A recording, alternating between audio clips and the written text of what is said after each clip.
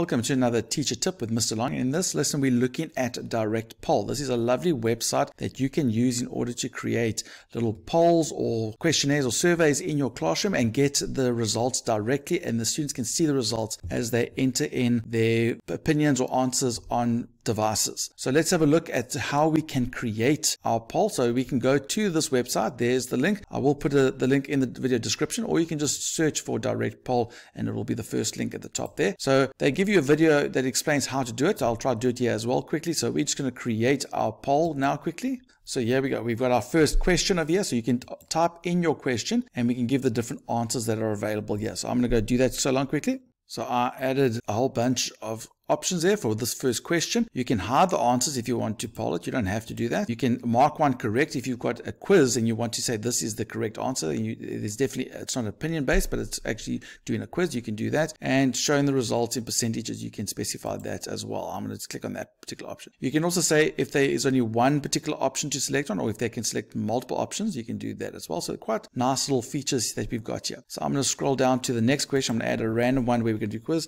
What is Mr. Long's favorite color?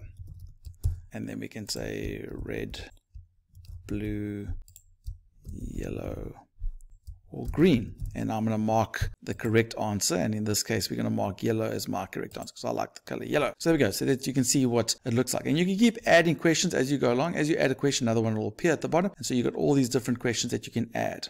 And then once you've done that, you can use this option as well. If you're going to get a link that you can send to your students to be able to do the poll. However, if you want to restrict it further, you can click on this option and you'll be emailed some little tokens which you can then give to your students to make sure that they need the link as well as the token to be able to start the poll. I'm not going to do that for now. I'm going to click on I've read the terms and conditions, and once I've done that, it'll ask me for an email address so that I can get the details for my particular poll, and then save the poll and send me the links. So now that we've got that, so we can start it literally now if we wanted to, but most of the time you would have done your preparation beforehand and you need to start it at a later stage. So I'm not going to do it now. I'm going to just close that for now. You will also notice that I did not log in here. You don't need to log into this website. You don't need to give any details. You only need to give your email address, but you'll notice that this poll does expire in 29 days. So you've got that amount of time to be able to do the poll and to use it. After that, it'll expire and it'll be removed. So here are the links to the website. So we can go and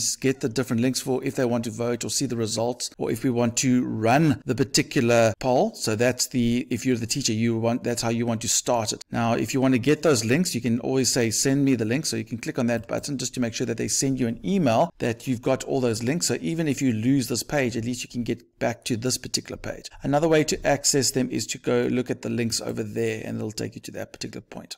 Now the look is what the look of the poll will look like. If you want a particular style, I like the black background with the data, so I like that particular one. So that's basically the details. I'm going to save this poll. You can even go to the advanced links and get an actual link for each and every individual question, even if you wanted to.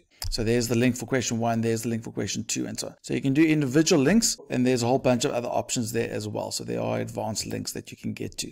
But make sure that you get that email sent to you so that at least you can get that link. If not too sure, you can always just copy this particular link. Make sure that you save that somewhere so that you can come back to this and make changes and then run your particular poll. We're going to run another video where we show you how to actually run a direct poll. But this video is just how to set it up. There are your questions. I want to get rid of these questions. We don't need those ones. There we go. I've only got 2 questions, and there we go. I'm going to save my results, and there we go. Now I'm ready to start my poll, and the next video will show you how to do that.